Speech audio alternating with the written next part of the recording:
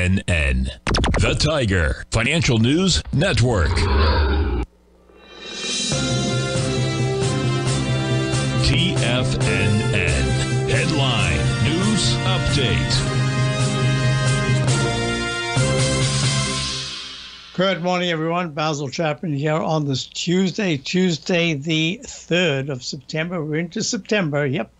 And we're looking at the Dow. Let me just get this chart right now. The Dow's been slipping. The Dow is now down 320 at 41,240 after making an all-time high. This is probably going to make a peak C today, and I'm still anticipating a leg D to the upside. We'll see if that's going to happen this week.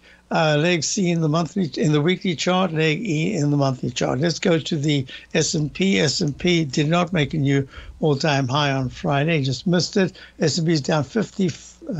Oops, what did I do? Oh, S&P, let me just do that again. Here we go. Tiger Financial News Network, 10 o'clock market update. We're looking at the S&P down 56 at 55.91. It's making a little double top here. This is on the very short term. We'll see if it's able to get above 56, 51.62.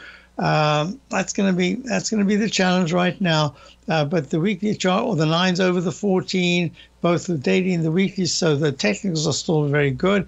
The technicals that I'm looking at. QQQ is down 575 at 470.55. Struggling. The 9-period moving average is still positive. We'll see what happens if there's some kind of a turnaround in the next 2 days. But this is starting to show some wear and tear. It's really struggling. Same as the SMHs. They're much weaker.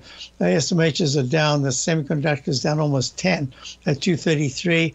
I'm watching them closely because I think their failure is telling me that the market is going to be coming into some kind of selling pressure very soon. The IWM, the Russell 2000, was showing a little bit of relative strength, but now it's down to 97 at 217.08.